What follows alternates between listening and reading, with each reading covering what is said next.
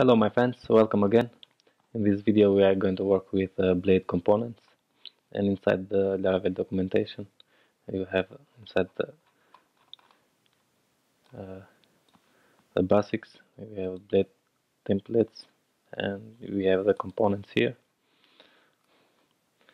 And to make a component you need to run this PHP artisan make component and give it the name. And for this I have created a new fresh Laravel application, call it blog. And if I open here, okay, this is a fresh application. So I'm going to create a new component and call it section. Okay, if we come in here inside the app directory, we have view directory here, and we have components, and we have the section. The section is the class of the component we create, because if when we create a component we have a class and a view, and the class is inside the app view directory, and we have components, and the blade is inside the views, resources, views, and components. Here is a section, and here I'm going to display the section. Okay. Here is the class. Here is the view, and inside the view I'm going to add the h1.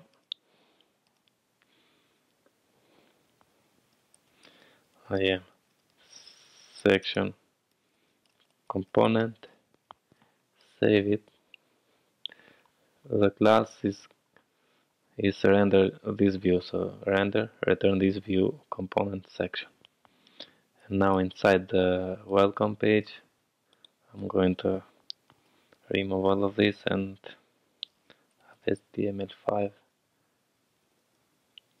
and here just add the component. And to do so, if I go here inside the Laravel documentation, you see to pass the component we put the x dash and the component we create. So in our case x dash, and the component is section. If I have a section header, for example, we need to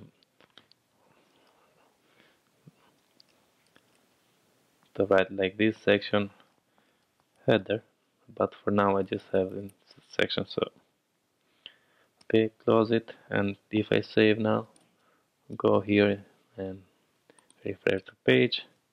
Okay, I'm a section component. Good. If I want, we can add data here. So for example, title and title for section component. Save, and inside the class we need to expect a title, so public title, and inside the construct title of this title is going to be title. Save. Inside the section component, and I'm going to remove this and pass the title from, and we pass the title as the variable here. So, and if I save, go here, refresh, title for section component. Okay, good. We can display, for example, if I have, I'm going to create a function here,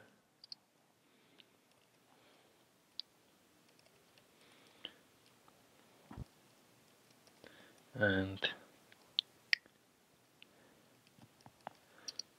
for now I just got to add some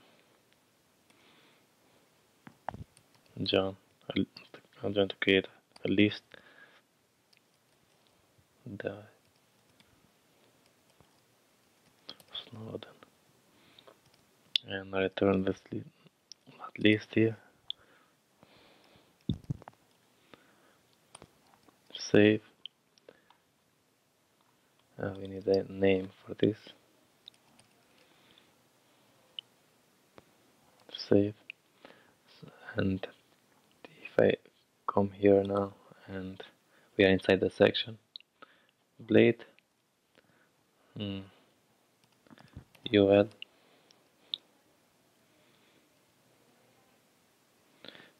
blade for each list as item, li, save it, and refresh now, and we have a list. So just we create a list here, and we have inside the section, but we don't put here, just create the list, and this function is, this method is available here in the blade. Okay, maybe for example, if we have a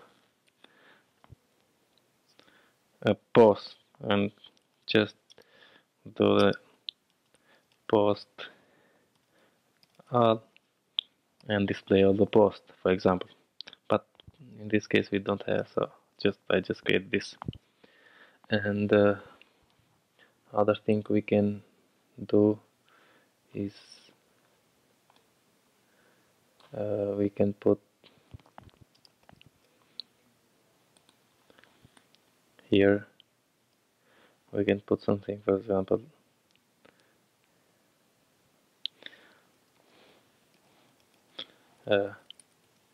paragraph, and this is the default slot. And if I save, and just to show you here, if I refresh, we don't have anything, but if I go to the section, and if you want, you can put here the slot, the slot here, save, and refresh now, and now we have this is the default slot what we put here, so we can put anything. Okay, we can do more, for example, X slot, and give it a name. Name is info, for example. I like it this way, info, and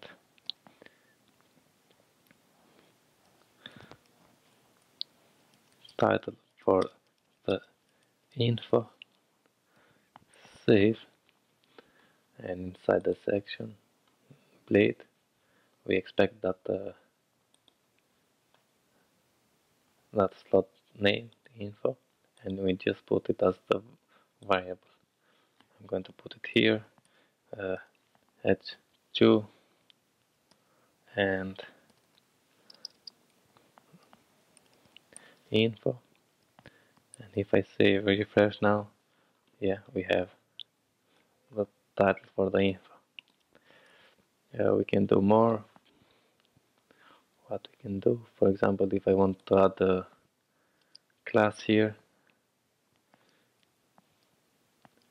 sorry, here to this, and I want to add a class, for example, bg. Just for this demonstration, I'm going to go to the Tailwind CSS and installation using via CDN, copy, and inside here pass it. Okay, now I'm going to give a class with bg green 400, save, go here, refresh. Yes, we have a title in CSS, but we don't have the background green 400.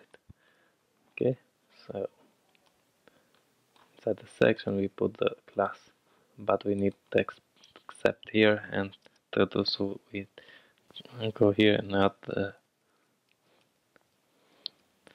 attributes, save. Now we have the green background, of course, but maybe I want to add some class here. So if I add a class, maybe container and mix auto and margin 4 and padding 4, and maybe around that large, and save. Go here, refresh. We don't have anything. And to do so we need to copy this,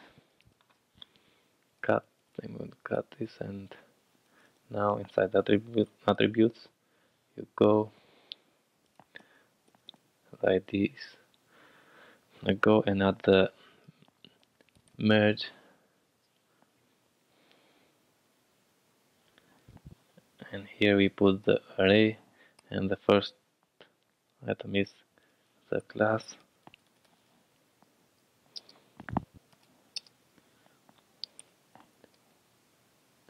And if I save and the classes we added and go here, refresh, you see we have the,